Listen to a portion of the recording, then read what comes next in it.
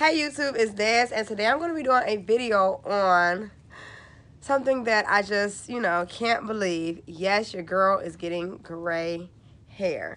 Now, I recently dyed my hair like with a semi-permanent blue-black rinse from Adore, and I noticed that it hadn't been taken well to my hair, and when I did the pink Adore, or the fuchsia pink Adore on my hair, it was like the longest lasting like semi-permanent I had ever used.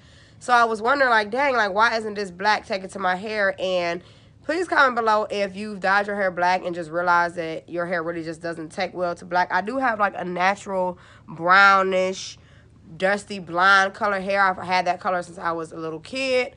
But I figured that if I dyed it black, that, it would take pretty well because I have a lighter, color hair. My hair kind of colors pretty well. So I've noticed that in the front, I don't know if you guys can see on camera because I have gel over it. I have a lot of grays like in this area, and I don't know if it's from the color trying to come through because I did have blonde on top of that before. What is up under the black. So I didn't know if that was like the blonde seeping through and it was just turning the color to look like it was gray, or if I'm really, really turning gray. So I don't know. I am getting older, but my mom doesn't have a lot of gray hair. She does dye her hair. But that could be like a hereditary thing where you start getting gray hairs a little earlier. And for me, I didn't think that would be the case. But there are a lot of gray hairs like right up in this section, and I'm not liking it at all. So yeah.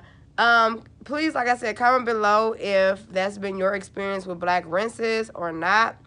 Because I am definitely wanting to know if that is the reason why. And another reason why I haven't even like gotten to straighten my hair or anything like that is because I'm trying to see if I can get my hair dyed professionally, to see if that's maybe why, like maybe, my semi-permanent dyeing skills is just not up to par these days, and I just need a little more help with getting a product through to kind of dye it, to kind of see if maybe that's the issue. But yeah, guys, I think your girl is going gray, and I am not happy about that.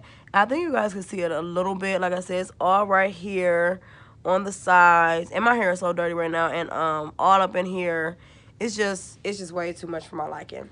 So yeah, it's a little depressing because I don't want to have like grays right now. I'm still pretty young, and vibrant. So, I did hear that, when you get gray, that just means you're becoming more wise. You have more wisdom, and I can see that happening, but I just don't want it to happen too soon for me.